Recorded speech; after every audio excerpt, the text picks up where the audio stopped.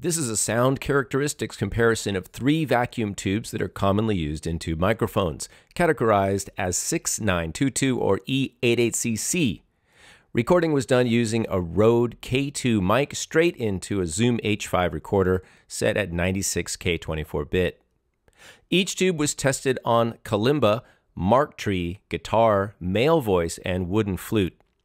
We also recorded noise from each tube at the highest possible gain on the Zoom and boosted that further to make it more audible in this video. Audio is unmodified except for balancing the levels between instruments and applying a little bit of limiter for the purposes of publishing the video. Descriptions and links can be found in the comments. Okay, this is tube number 1, and I'm going to take a minute and show you this tube. If you're kind of more of a romantic about this, like I am, you're going to enjoy this part. I just love these tubes. It's part of the analog experience, and it's part of the kind of romance of, of using analog gear and older gear. If you want to, you can skip this part and get straight to the audio samples, but I'm going to be showing you each tube. This is the RCA / Amperex 1960 curved D-getter. And it's got some other specs that I'll list in the description. But I want to take a minute and just look at this. This is made in the US, RCA.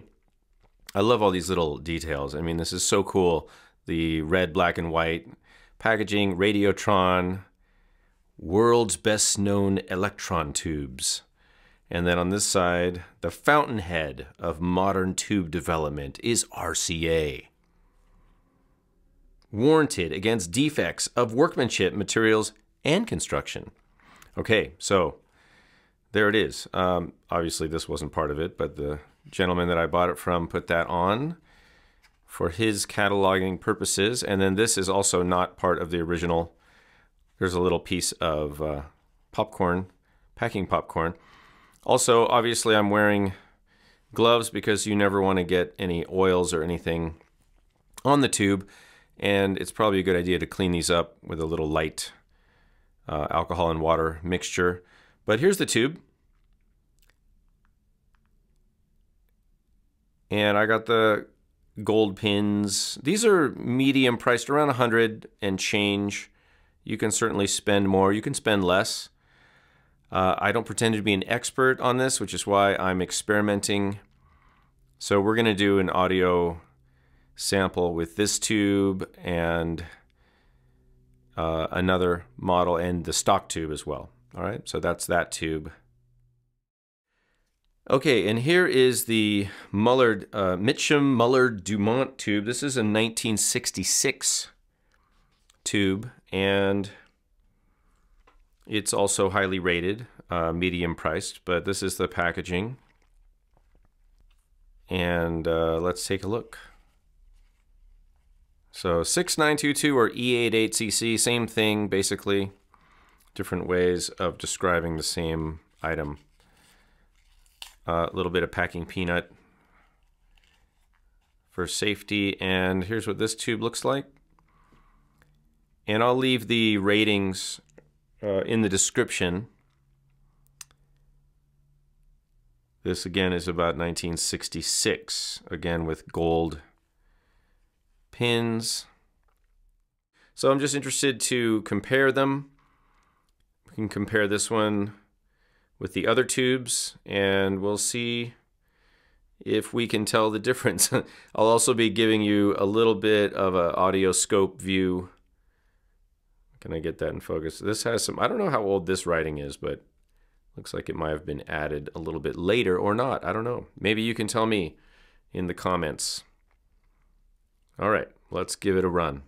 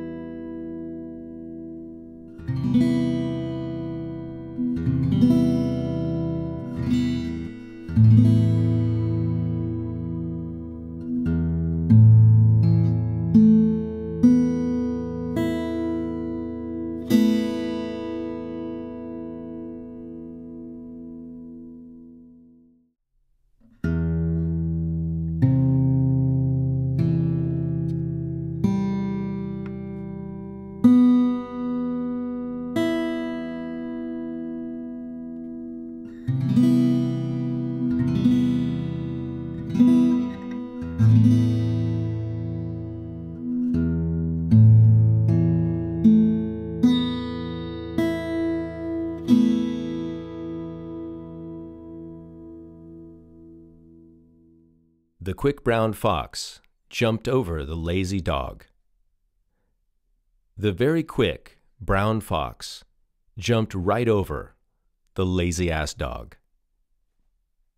The quick brown fox jumped over the lazy dog. Just imagine. The quick brown fox jumped over the lazy dog.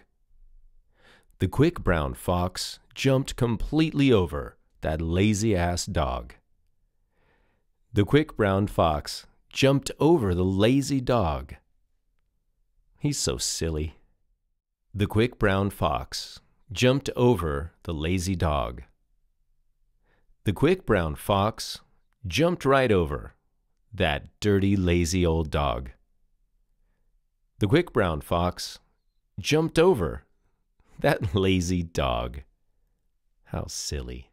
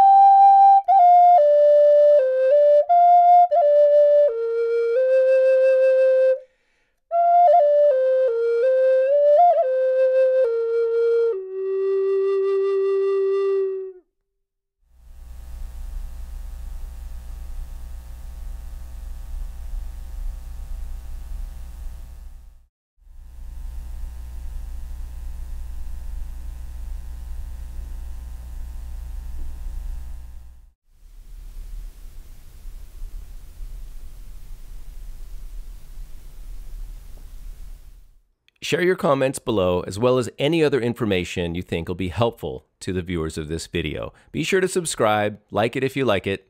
Thanks for watching.